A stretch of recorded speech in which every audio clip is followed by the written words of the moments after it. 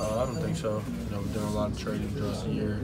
The coaches pushed us to the fullest, and I think we were prepared for everything that happened to us. What was the difference this time around compared to those first two? Do you feel like? They just made shots. The second game, they didn't make as many shots. Today, they're creating off the dribble, making plays. They get to all of those balls before us, so just overall, a great game between the two teams. But they came out and played down the stretch. Tyler, what was so different offensively for you guys, particularly the guards today versus the other night?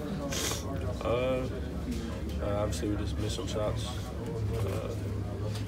I don't know, we just missed some shots. If you had it kind of to do over, would you have changed anything about the approach offensively? No, I think the coach had a great game plan for us. Obviously, we did the right thing. We lost the game on the defensive end.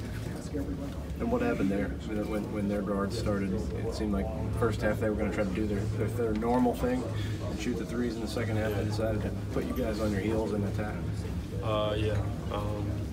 That was kind of our game plan, is forcing them to the hoop. All season they haven't been great at shooting layups over length. And today they kind of just beat us off the dribble and made those layups in their mid-range and stuff like that. What has this team meant to you? It means everything. I appreciate everyone who's been a part of this. I love all my teammates, all my coaches, and I wouldn't trade anything for it.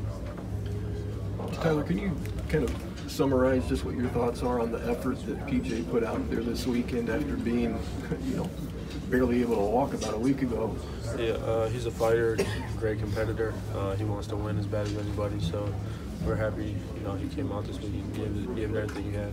28 points today and 13 rebounds for him. Did he exceed your guys' expectations for what he'd be able to do here? Of course, that's PJ. He can do that night in, night out, as you guys seen this year. He's just, a great player. When you look back on this game, what do you look at and think went wrong? They just wanted it more down the stretch. I think they played a little bit harder as far as getting offensive rebounds and stuff like that. So it was a great game. Credit to them. Why would that be, do you think? I'm not too sure. Tyler, how do you figure out what's next for you? What happens next? Just go back to Lexington. Just cherish this moment with my teammates. We had a great ride. Just talk with my family, coaches, see what happens. Is there any chance we see you back in that uniform next year? Of course. Of course, there's a chance, or of course you will be back. There's a chance, definitely a chance. Why do you say of course? I just left Kentucky. I haven't thought of a decision. I haven't looked at anything. I don't even know where I'm standing right now. But I love the coaching staff, and I love Lexington.